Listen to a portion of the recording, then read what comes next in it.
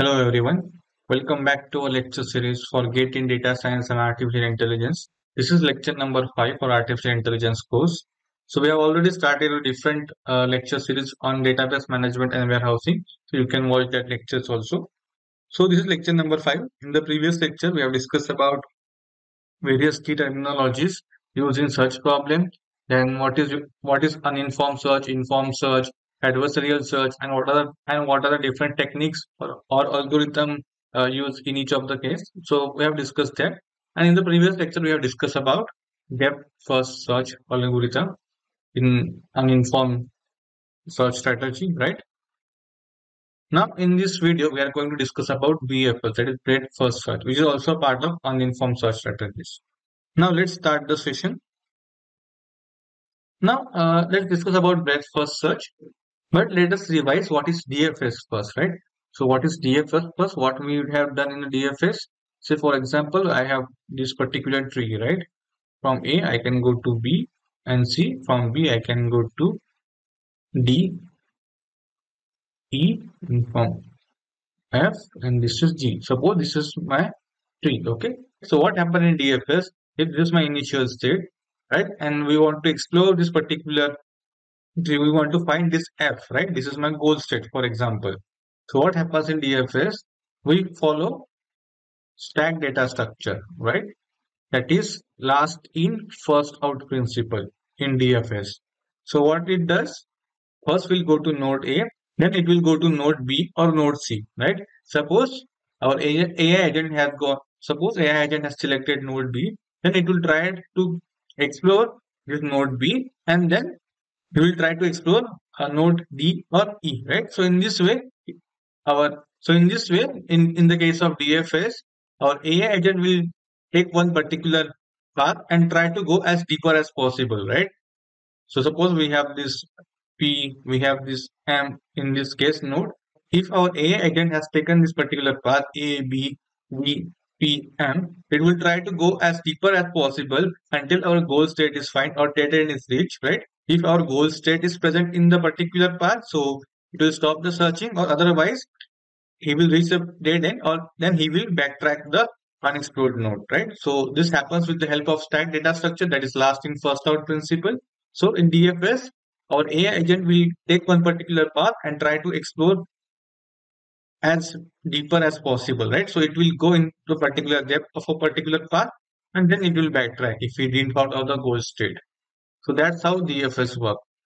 But in the case of BFS, breadth first search, we follow queue data structure. Okay, that is queue data structure based on first in, first out principle. That is FIFO, first in, first out principle. Okay, now let us take same example. This is my node A, this is my node B, this is my node C, and from B to D, I can go E, this is F, this is G, and say for example I have this P also, right? And same thing, we have this our goal state and this is our initial state, right? Now BFS, what we'll do in the case of DFS, it will take one particular path and try to go as deep as possible. But in the case of DFS, it will take one particular node, try to explore whether it is goal state or not. Then it will go level by level. Okay, it will go level wise. This is level 0, right? So first it will explore all the nodes at this particular level, try to match whether this is our required goal or not. Then he will go the next level. So in this case, next level is B and C, right? So this is our level 1. So first it explore B whether it is our goal state or not. Then he will explore C whether it is goal state or not. Then he will go to the next level. So in the case of BFS, the search algorithm will go shallower, right? So in the case of DFS, it will go as deep as possible. But in the case of BFS, it will traverse the particular graph level by level. It will try to explore all the nodes at a particular level. So this is based on the first in first out principle, right? So let us try to understand how this first in first out principle works. Okay. So for example, let us take one example. Suppose we have this node A in our queue. Okay, this is our queue. Okay. Now A node enter the queue first, right? Now we take A out and we try to explore whether A is my goal state or not. A is not my goal state.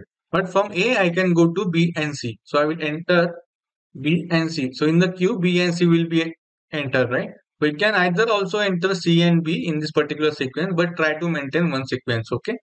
Now, the next node in my queue is B, right? Then I will take out B from the node.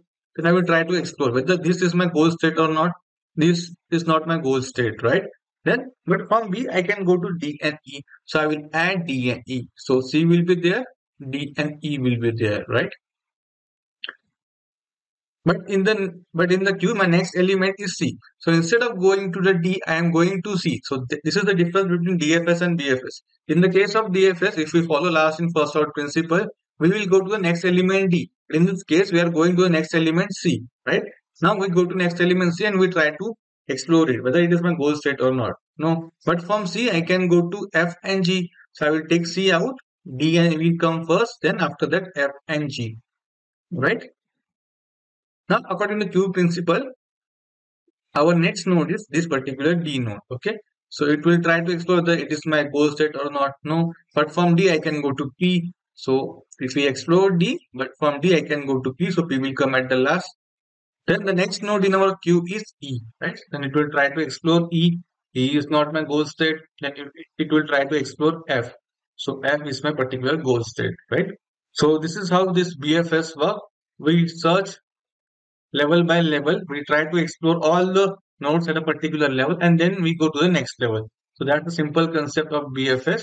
And in the case of DFS, we follow one particular path and try to go as deep as possible. If we didn't found our required goal, we backtrack to a previous unexplored node. Okay. So that's the difference between DFS and BFS. So DFS works on stack and BFS works on queue. Okay. So we'll take one more example. But in the next lecture, we are going to discuss the difference between BFS and DFS. Okay.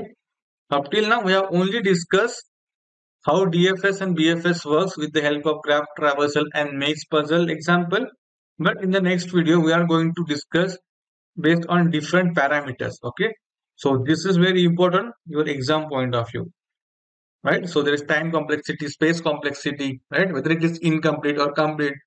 So all this parameter we'll discuss in the next lecture. So that video will be important. You can expect one question from based on this difference between BFS and DFS. So do watch that particular video. Okay. Now let us discuss one more example. Yeah. So if you remember in the previous lecture, we have discussed this example and we have found out that, okay, even in the case of depth first search, if we follow depth first search, it will give us the required solution, but may not be an optimal solution.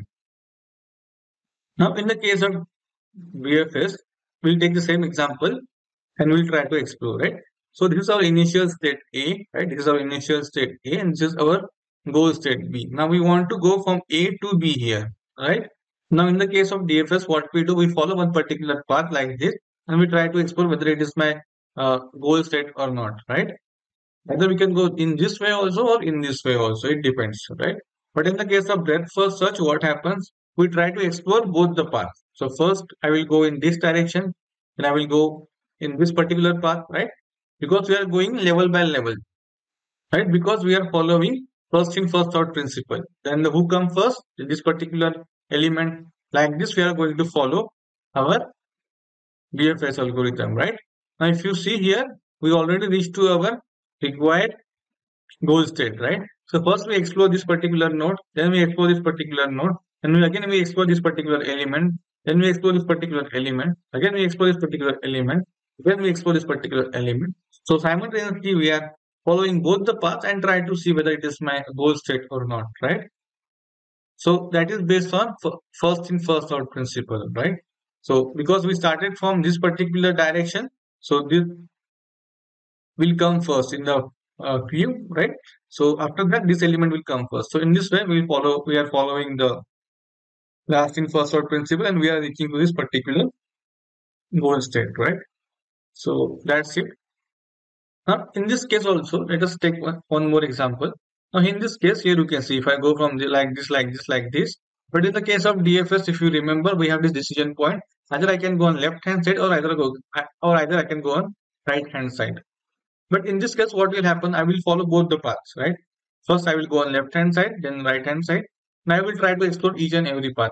Now, here you can see again, this is my decision point. In the case of DFS, we just explore one path and we reach till dead end, then we come back to this particular node and again we try to explore. But in the case of BFS, we'll again explore both the path, right? So here you can see, right? So I am exploring all the paths simultaneously. Here you can see like this. I can go. Yeah, now I have reached our goal state. But if you remember, in the case of DFS, we just follow last in first out principle and we reach to this particular B without exploring this much elements, right? We have not explored these elements in the case of BFS. But in the case of DFS, we have explored this much element because BFS algorithm will explore each and every element and then it will try to match with a particular node, right? So it will take more space, right? So we'll discuss this difference between DFS and BFS in the next video, right? So I hope you understand the example, like this same example. We try to explore both the paths in the case of BFS, but in the case of DFS, we follow one particular path, reach to a particular dead end or goal end, and then we backtrack, right? So that's the difference between DFS and BFS. So we'll discuss this in detail in the next lecture with the help of different parameters. Okay, so that will be an important video. So please try to watch that video. Okay, thank you.